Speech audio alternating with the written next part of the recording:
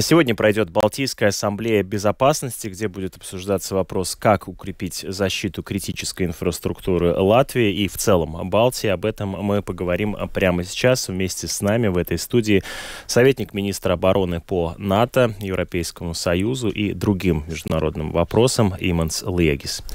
Лабрīt, доброе утро. Лабрīt.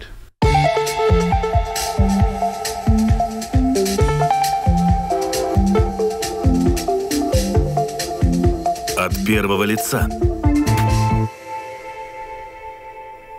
НАТО начинает скоро в этом году крупнейшее со времен окончания Холодной войны учения НАТО. Чему они будут посвящены?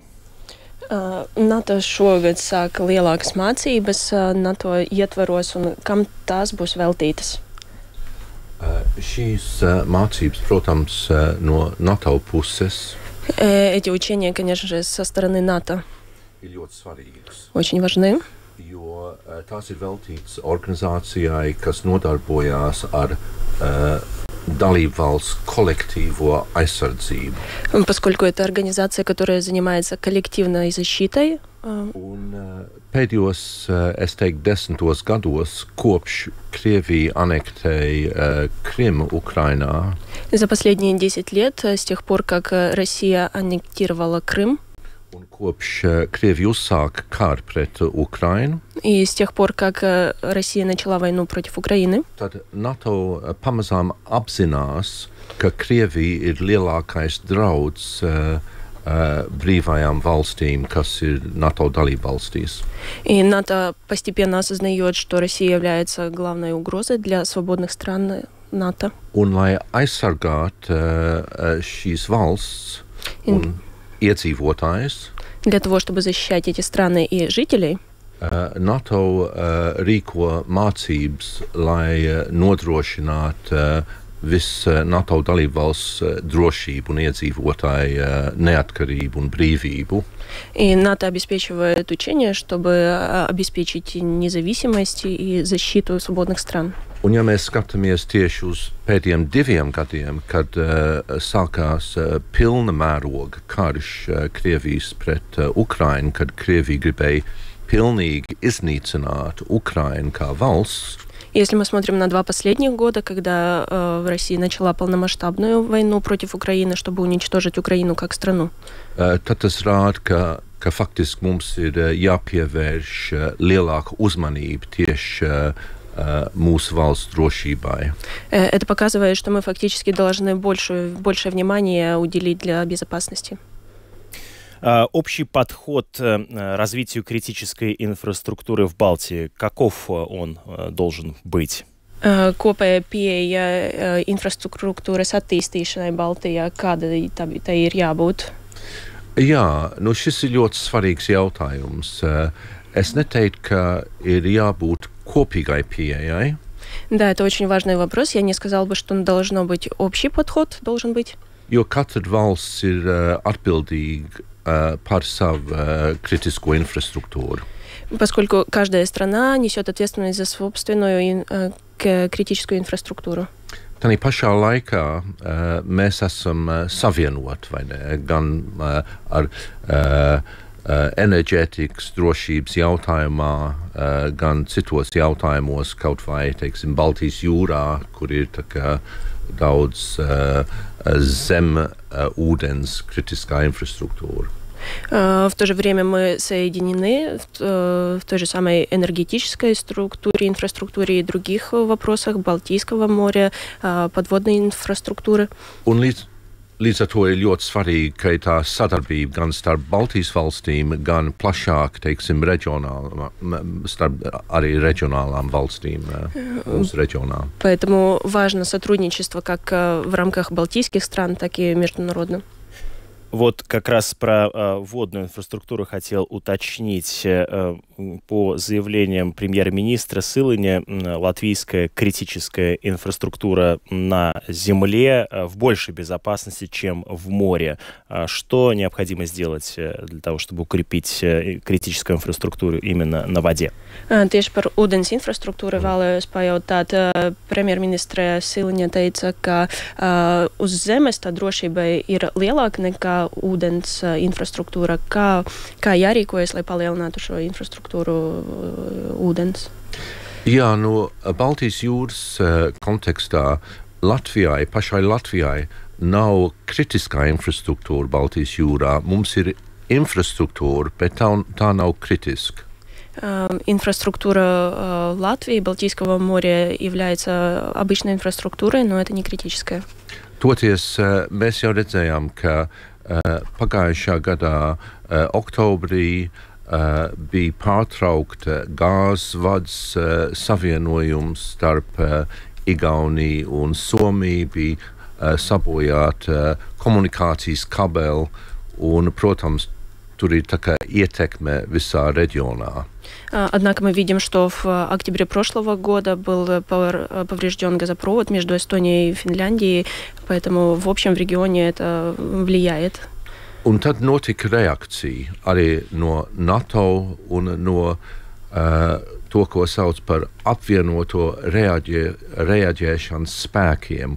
Un šie ir spēki ar desmitām NATO dalībvalstīm, ko vada Lielbritāния.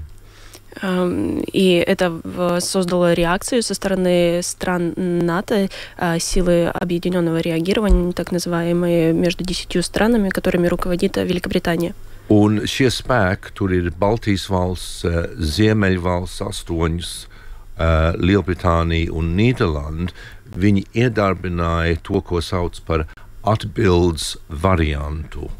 И эти силы, балтийские страны, северные 8 стран, Великобритания, Нидерланды, они, как jūs teicat, minēt? Atbildes variants. Готовят вариант ответа, да? Jā, un tas nozīmē, ka tiek dislocēt jūras un gaisa spēki Baltijas jūrā, lai izsekot un nodrošināt šo kritisko инфраструктуру, kas atrodas zem ūdens. Это означает, что выполнена дислокация морских и воздушных сил, чтобы обследовать эту критическую инфраструктуру в Балтийском море. Напомню нашим слушателям о том, что советник министра обороны по НАТО, Европейскому Союзу и другим международным вопросам Иманс Легис вместе с нами в этой студии. Относительно объектов гражданской обороны, прежде всего бомбоубежищ, готовятся ли здесь какие-то планы и улучшения? Attiecībā uz civilu drošību vai tiek būvēti kaut kādi drošības plāni un Latvijā par, teiksim, drošība, kritisko infrastruktūru zemē, sauszemē, galvenā institūcija, kas ir atbildīga, ir iekšlietu ministrija. Un šeit kopā ar aizsardzības ministriju tiek izstrādāt plāni, lai nodrošinātu kritiskās infrastruktūras nepārtrauktības darbošanos arī krīzes laikā. В Латвии наземной инфраструктурой в основном занимается Министерство внутренних дел, да. И вместе с этим защита и работает вместе с Министерством защиты, чтобы обеспечить эту инфраструктуру, критическую инфраструктуру в воде. Относительно привлечения населения к участию в обороне, планируется ли развитие структуры земесардзе, например, или какие-то другие идеи для участия населения в обеспечении обороны? Attiecībā uz civiliedzīvotāju iesaisti aizsardzība vai tiek plānota zemesardzes paplašināšanas darbības? Jā, ir izveidot vienību zemesardzē. Zemesardze ir brīvprātīga organizācija, vai ne? Bet neapšaubām šis jautājums par aizsardzības spēku un bruņoto spēku sadarbība ar civilu iedzīvotājiem ir ļoti svarīgs. Un tamdēļ notiek regulāri, un tas ir daļa no to, ko mēs saucam par visaptveroša aizsardzība, visaptveroša valsts aizsardzību. Да, создана Национальная гвардия, которая является добровольной организацией, но, несомненно, это очень важная часть сотрудничества вооруженных сил вместе с национальными гвардиями, и это является частью общей защиты. Как вы оцениваете ход призыва в регулярную латвийскую армию? Kā jūs novērtējat iesaukumu regulārajā Latvijas armijā?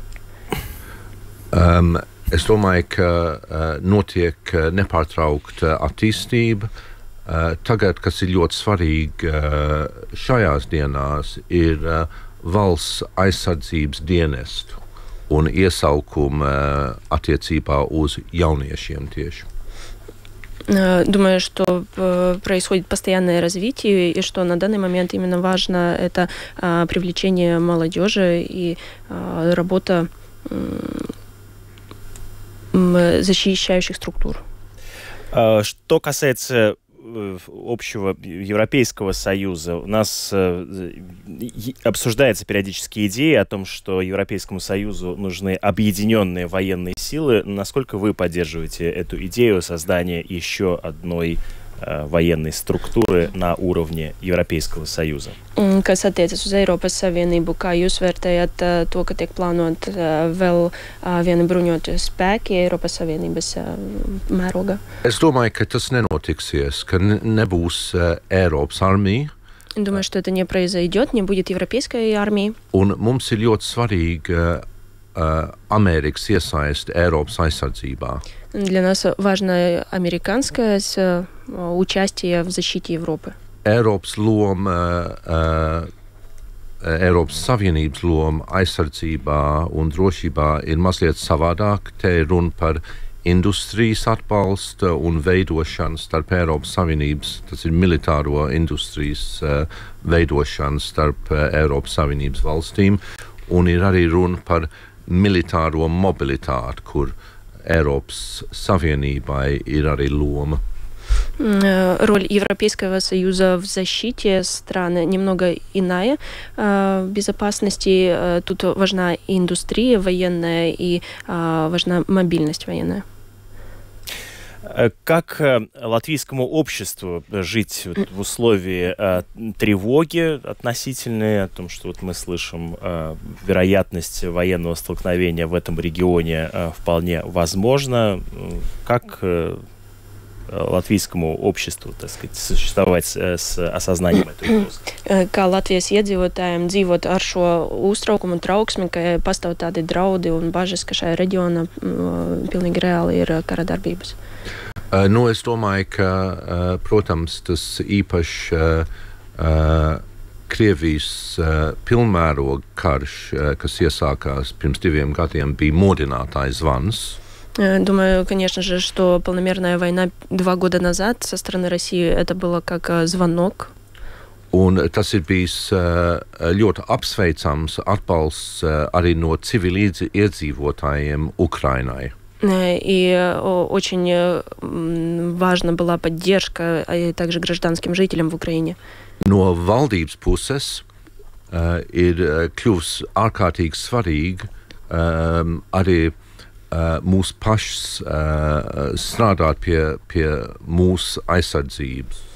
Со стороны правительства очень важно было нам самим работать над нашей защитой. Un kā jau mēs jau runājām, šeit ir runa ne tikai par bruņotajiem spēkiem, par armiju, bet arī par katru, teiksim, civilu iedzīvotāju Latvijā, kā var sagatavoties sliktākajam scenārijam. И мы говорим не только о вооруженных силах Латвии, но и о каждом гражданском лице, как подготовиться к худшему сценарию.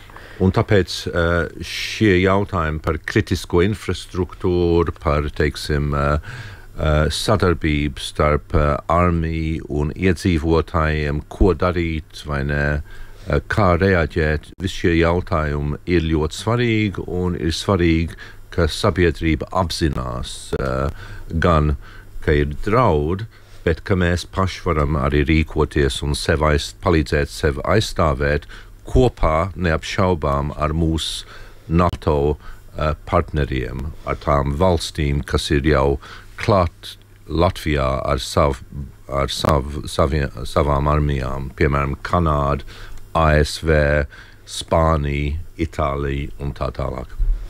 Поэтому эти вопросы о критической инфраструктуре, сотрудничестве между армией и жителями очень важны. И важно, чтобы общество осознавало, что мы имеем союзников в виде стран НАТО и участниц.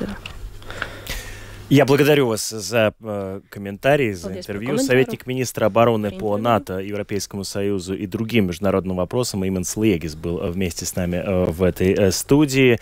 Напомню, что сегодня пройдет Балтийская ассамблея безопасности о том, как укрепить защиту критической инфраструктуры. Также я благодарю синхронного переводчика фирмы «Скриванек» Марита Акминкална, переводила нам в прямом эфире это интервью. 7 часов и 50 минут, точное время. Мы переходим к другим темам. Домская площадь. С добрым утром!